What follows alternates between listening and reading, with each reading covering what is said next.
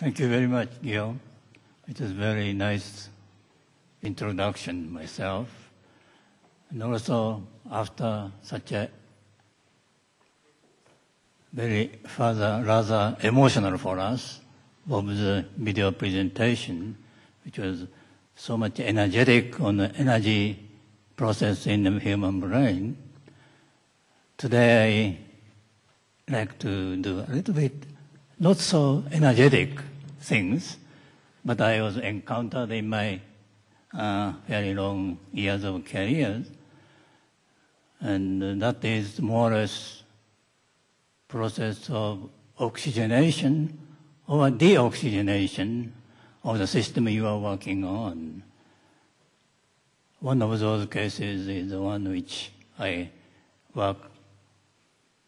had the privilege to work with Gil in mid-1970, I guess.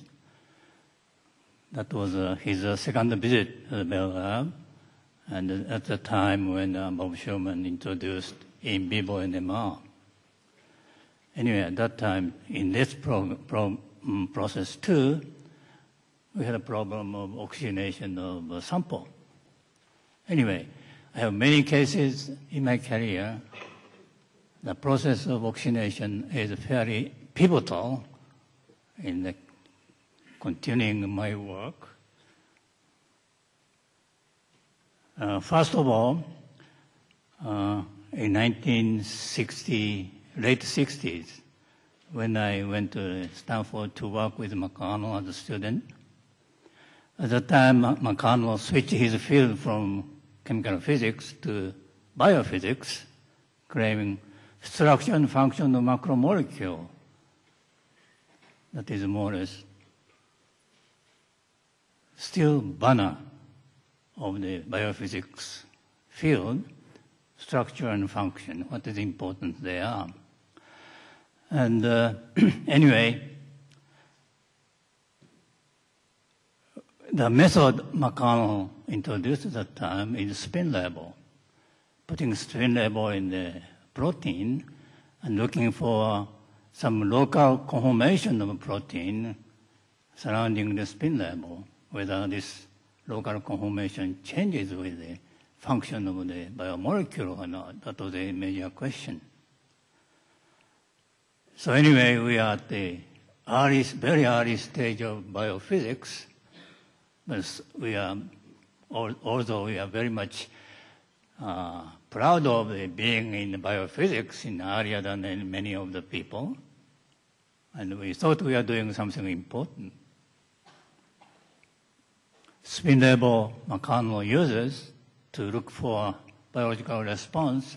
We tried many spin label compounds, which you see here, with a nitroxide free radical we saw in the earlier talk, and there's a chemistry involved in here. I was working as not biophysicist, but organic chemist, which I never worked on organic chemistry. Anyway, I could make one compound like this, and I put it hemoglobin. And I was surprised, and I was so much delighted to see spectral change by taking off oxygen. Here. This is an ESR spectrum, nitric oxide, only part of it. This part is one of the nitrogen state. There's a center and another peak outside. We took out only part of it. If you see B here is an oxygenated state, and A is deoxygenated state. We are so much delighted to see this. It's certainly hemoglobin conformation in some way or another responded to the oxygen presence of the hem. And here, you see here something isobasic point in the APR spectrum, telling there are two conformations around the cerebral. We don't know whether this is only two conformations in the protein, or local conformation is just two state, or the system is just like we are only looking at two kinds of oxygenated state in the hemoglobin. We may not have much of the intermediate oxygenated state. Anyway, this is the way we try to approach hemoglobin problem at that time. Now, after I moved to the Bell Lab, working with Bob Schumann, before that in vivo NMR, we are working on also structure and function of protein. Well, one of the topics we had is allosteric transition. That is very much hot topics in a kind of biophysical field of protein response. And take hemoglobin. Hemoglobin, if you take off oxygen, deoxyhemoglobin, if you plot free energy of binding, the number of oxygen on the heme has a totally oxygenated hemoglobin. Certainly, if you have enough oxygen, you see all of this one. If you don't have oxygen, you have all of this. At the intermediate state, we don't know how it goes on. Hemoglobin has an enormous capability to deliver oxygen very efficiently in the body.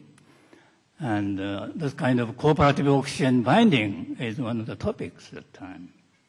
The allosteric transition is the following way. This is a Monroe-Wyman showing in the hemoglobin.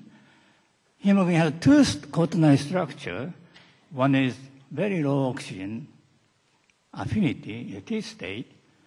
The other is very high oxygen affinity. Without oxygen, you see this structure. If you have large oxygen, you have this structure. So whenever you measure it, you measure either this or this. If this kind of model is right, somewhere it has to cross. How about the middle? Two oxygen on, whether you can see any of those changes or not. Kind of the question we had. Another question is, interesting point is, it is well known that there is an allosteric effector. If you add those things like phosphate in the blood, you have DPG, everybody has it, it stabilizes one of the structure. Because only one molecule goes on, not the four molecule, one molecule. It goes on one of those low affinity form very strongly, to high affinity form very weakly. So if you add effector, this is energy-wise, it will stabilize by energy of binding of phosphate. And at the middle, there's a chance to have switch between two structures. That was the assumption, the experiment I was trying to do. Well, long story short, at that time, in the hemoglobin or myoglobin, when you have ferric state on cyanoferric hemoglobin, myoglobin, you see paramagnetic shift of some of those protons on the heme or nearby. That was found by Kurt Butrick some years ago. And I used those things to analyze this. So oops. Oh, it doesn't. This is a part of the paramagnetic shifted peak outside of the usual protein structure spectrum. You see this is the alpha chain, alpha beta pair in that is hemoglobin. This one was cyanomet. It's oxygenated, low spin state. If you have beta part, you can take on and off of the oxygen. There's oxygen on it. If I take oxygen off, it's only small change. On the other hand, if you had the allosteric effector to this oxyform, there are small changes. Even though we are looking at the alpha chain spectrum, but there are small changes in the beta part. However, if you look at the oxygenated state, you add allosteric effector, changes drastic, very strong changes. Of course, this is reversible. You can do the other pair, alpha, oxydeoxyferrous, beta, cyanophyric, ligated. It's also adding allosteric effector, enormous changes in a partially deoxygenated state. So this can be interpreted just like we said here. Without effector, you see low affinity form. Adding effector, it changes to, high affinity form to low affinity form changes at the 2 ligand zone. Well, looks like a very good interpretation for that purpose, for that model of the allosteric transition. We are very much delighted with this argument. And we said, well, we finished hemoglobin. So we stopped working on hemoglobin completely at that time. Next Bob came with the idea of in vivo NMR, serial metabolism, just he mentioned in his talk. And I had a privilege to work with Gil at that time. There are 3 papers, only in that period, short period of stay. Of course, Gil had many other papers, the period, I guess. But anyway, it was a E. coli suspension and putting oxygen into it and measure the change of the energetics, part of the energetics. The problem is, in order to do in vivo NMR, in NMR tube, you have a fair high concentration of cells. So it's very hard to oxygenate it. Lots of work you have to work on it. Kami had a better idea than we had later. But anyway, oxygenation was very important in that case. And if you add oxygen, things have changed. For example, here, the oxygenation happened here by bubbling oxygen. You see changes the pH, internal, this is external, this is internal pH measured by phosphate, changing the pH, delta pH. And here, I think, Gil was working to inhibit ATPase by adding DCCD. It also changed, right? I didn't look at this paper really closely. I just put it on. Then I read the paper later, and here is a DCCD. I was surprised, but anyway, there is an energetics you can generate delta pH in the cells. Well, but in that case, we had other things. That is a so-called chemiosmotic hypothesis by Peter Mitchell. There, ATPase work to make ATP balanced with external to internal delta pH and membrane, cross-membrane potentials. We thought we could measure P13 NMR of those components. So we did this. This is mitochondrial suspension, and we oxygenated the system, and you see ATP here, inside and outside, generated. So this gives me the way to work on the Peter Mitchell's hype.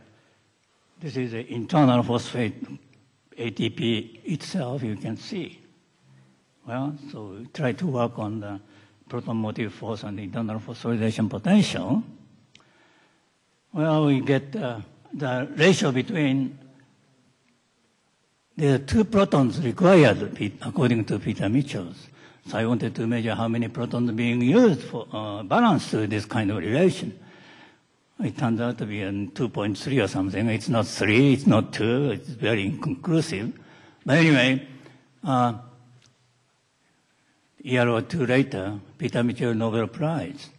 Surprisingly, before his Nobel Prize, so many bioenergetics people in the community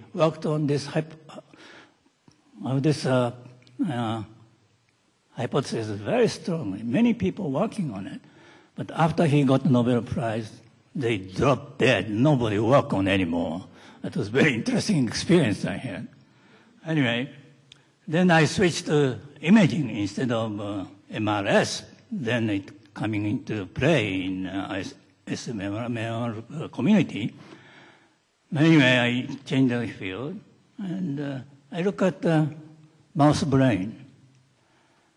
First, I had a very lousy images to see. I tried to do as a high spatial resolution and homogeneity on the slides as possible. Starting to look at, even this is a dead animal. You see many lines in the cortical area, also in other area.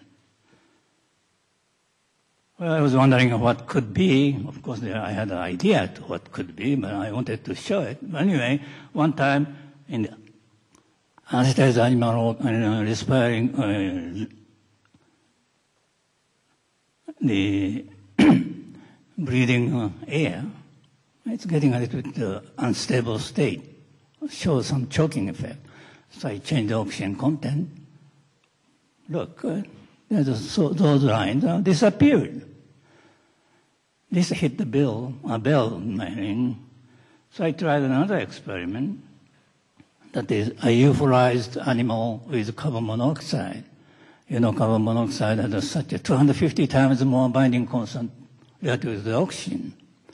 So it knocked off all of the oxygen. Then the animal, of course, died. Look at the image. It's essentially no lines there. So him is also known as diamagnetic. That's why we did this experiment. Anyway, in this way, we see those lines coming from component in the blood, namely deoxyhemoglobin. Here, oxygenation, deoxygenation was very important too. So I used the bold deoxygenation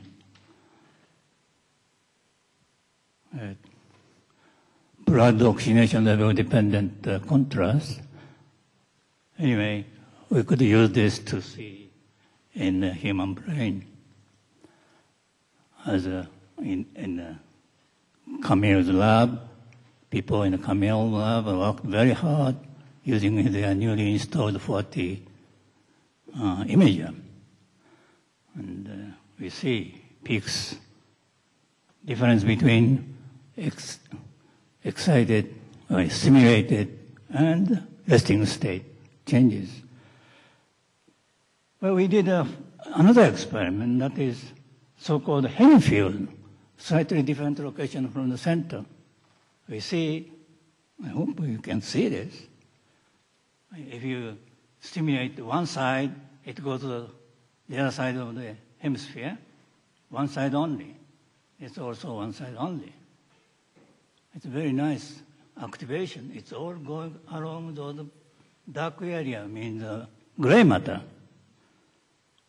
Of course, there are some portion is very strong peak, or some portion is not so strong. But anyway, it's on the gray matter. Some years later, somebody published a paper saying, this is functional MRI can measure activation on the cortical ribbon. And he published a paper in this way in the Nature, that was surprisingly. But anyway, the paper we tried to publish in Nature was directed at the front gate. Even didn't go to the reviewer.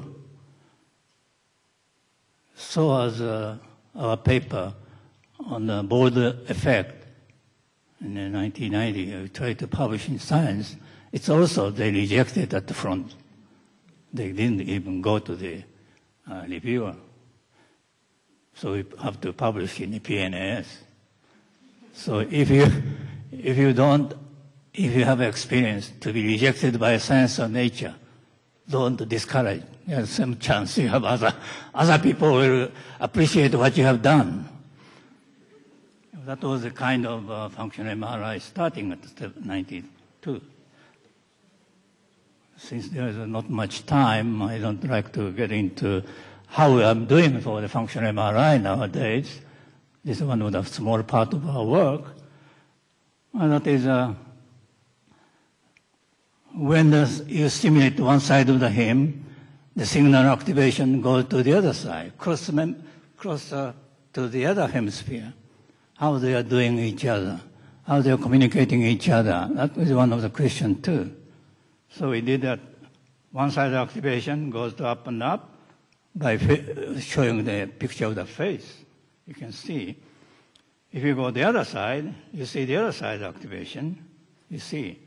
And how they are communicating each other, we can measure it. And if you look at the only visual area, only one side goes, but in other area, this is a usual so-called contra activation. This is a IPSI, this is activation from this one coming into this. And it's certainly a fair amount of activation, you can see it. The further, we did the following. Contra, usual activation, minus IPSI, the other side coming from. The ratio to the what? This is contra IPSI preference index, so-called. And we tried to do this in 3T, in a 3 millimeter voxel. You see some of the distribution of voxels in the activation map. It's a fairly slightly favor for the contra site, of course. And this kind of distribution in number of voxels in population. If you do it at 7T, 1 millimeter voxel site, it's much smaller. Now you see much wider distribution in terms of this IPSI or contra preference. Some of the voxels are dominated by coming from the other side. If you go to the smaller voxel, many things you can do. In here, the big voxel contains small voxel which has one side or another preferred. If you add together, you get this kind of distribution. If you look in this individual voxel, you see those distribution is quite different.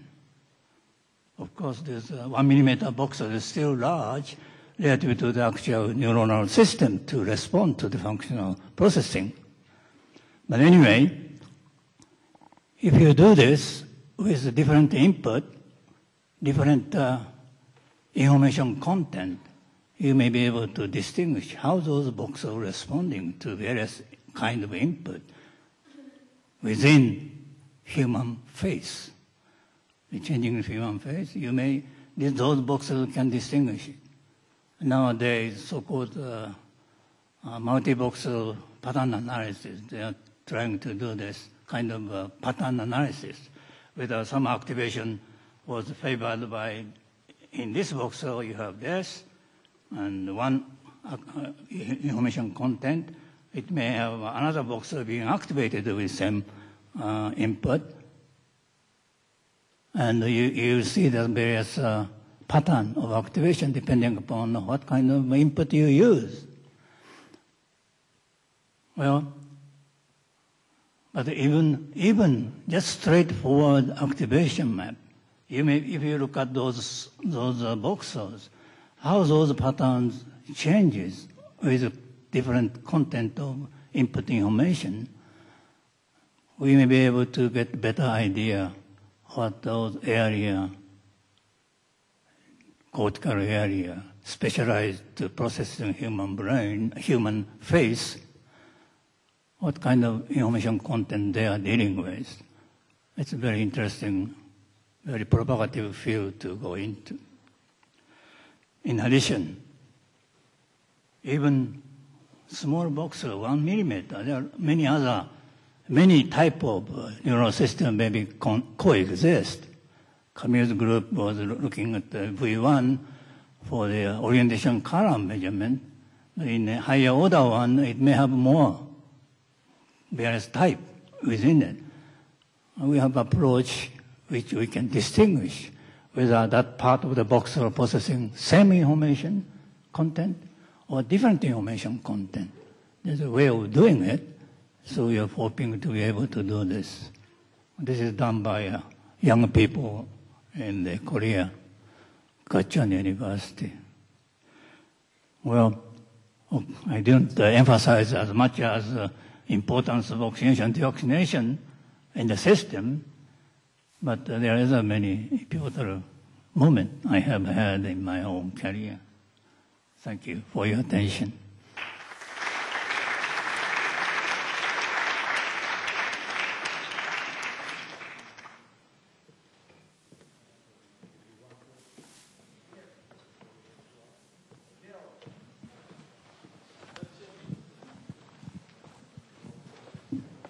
Jerry? Yeah. Seiji. Bob Shulman has told us how the brain uses energy for consciousness. You have told us something about the topography of brain function. But how does the brain work? How does it store information? That's Yes. the real question. Yes. Bob Schumann mentioned to maintain the conscious state of brain. Lots of glucose and oxygenation, they need energy, yes. But when you have local evoked potential being made, whether that is same energy requirement process is going on or not, still not clear. Still not clear. And there are lots of things going on nowadays in the resting state MRI, and like this one. They are measuring in the resting state lots of, as you see in the oscillation of EEG, lots of activity going around it. And whether those activities also being oxygen sensitive activity or not. But the oxygen being used to make that state available to the system. That's what we understand. Yes, okay?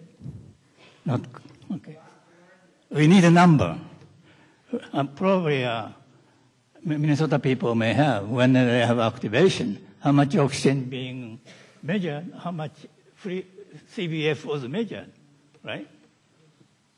I'll try to say something.